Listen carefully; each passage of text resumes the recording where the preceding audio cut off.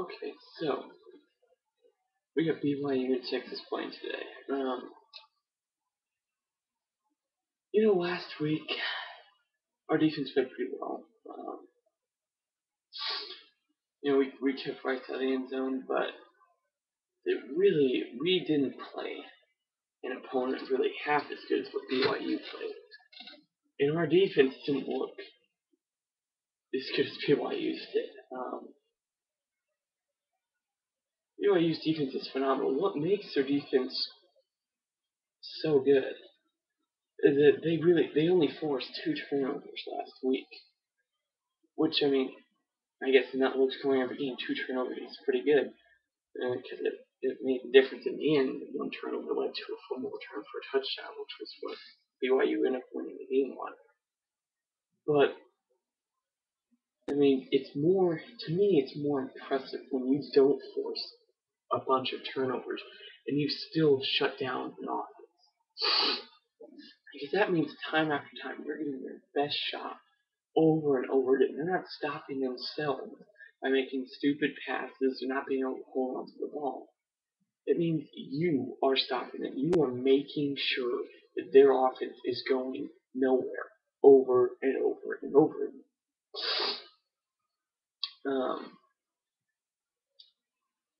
And that's what BYU did. They just kept shutting down Ole Miss over and over again. Now, Texas is a team who last year, against teams, right around BYU's caliber, stopped themselves. And with a defense like BYU, if we start stopping ourselves, it's going to be a long day. Now, I know that was last year, and I know you can't put a whole lot into this game against Rice, but last year we played Rice, and this year we played Rice. We looked about 5 times better this year in that opening game than we did last year against Rice. So, while you can't put a whole lot of stock into this game, you can't, predict national championship or anything because we smacked Rice around. There are still some things that you can tell from this game. One is that offensively, we're still struggling some. We came around there in the second half, but for the most part, we still, especially in that first half, we still didn't really know what we were going to do. We had a big pass play, and some of the guys were kind of, there's a big pass play, and they didn't really get a big play in the running game. What I see is they're running. I don't know why they keep doing this. They're running Fozzie Whitaker way too much, and not out of the shotgun. He's a great runner out of the shotgun, but that's his style. We are trying to run him downhill out of the I-form, and that's not the kind of runner he is. If we're going to do that, we need to run Cody Johnson. Sorry about that. And we need to run Cody Johnson. Or Malcolm Brown. I was impressed with him. He played well. But one of the things I love about having a new offensive coordinator is, as I said before the season, when you're the same guy year in and year out, he can sometimes get into, a routine. Or he can start playing favorites.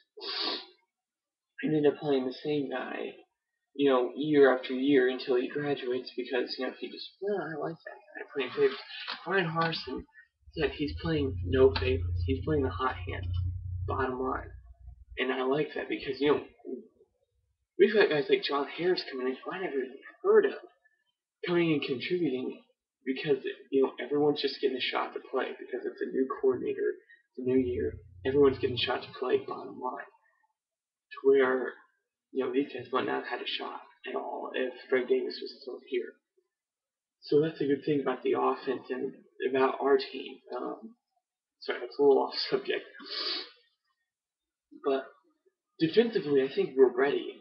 I'll be honest with you, BYU doesn't exactly have a,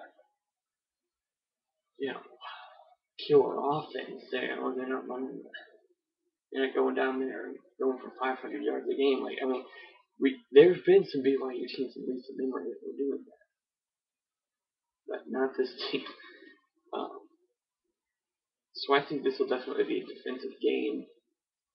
If either team gets more than 3 touchdowns, I'd be surprised. I think this one's going to linger around, that 17 to 14 mark is what I would look for. I think we're really going to see Garrett Gilbert tested today. The running game, obviously, we've got multiple guys who contribute. We've got Foster, we've got Cody Johnson, we've got the young guy Malcolm Brown. But this is going to be where Garrett Gilbert needs to come through and say, guess what? I know I screwed up last year. I mean, obviously, I'm right there. I was so tired of everyone bad-mouthing Garrett Gilbert. He was not the only problem last year's Texas team. Yeah, he didn't play well at all. He threw 17 interceptions, but the offensive line didn't block, receivers didn't catch passes. There was a whole host of problems on last year's team, not just Gilbert. But Gilbert got blamed with the majority of it. So this is his time to come through and say, last year I was not the replacement for Colt McCoy. People thought I was going to be. I didn't play well among other people. This is time for Garrett Gilbert to say, you did make a mistake by playing me this year, by letting me start. It's obviously there was it going to be David Ash, Case McCoy, or even Connor Wood when that transferred out, but there was a full quarterback battle there for a while, and Gilbert won. And it's time for him to come through and show that he deserved that. And it's unfortunate it has to happen so early in this season. But I'm sorry, it does. It's his time. He needs to come through and win for us. And last week he did a pretty good job, but he was 13 of 23, I believe, so still a little shaky back there. Of course, he had that little lateral thing, whatever that was. Then ended up being a turnover, but still, we need. I mean, this is our time to see what this team's made of. And it's coming early in the year. A lot of Texas fans, even after last year, still have so much confidence in this team, and I'm one of them. I think this team has a lot of potential. But we'll see. I'm very excited for this game. And we'll actually get to see it. It won't be on Longhorn Network, which a lot of people missed last week's game. For those for those of us who had it, we got to see the game, obviously. But for some reason, a lot of people were struggling to get the game in that and whatnot. So anyway, we'll get to see this one. See Texas finally tested this season. BYU looks just like a gritty, nasty team.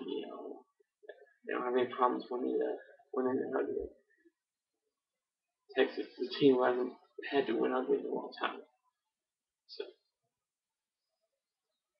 Longhorns,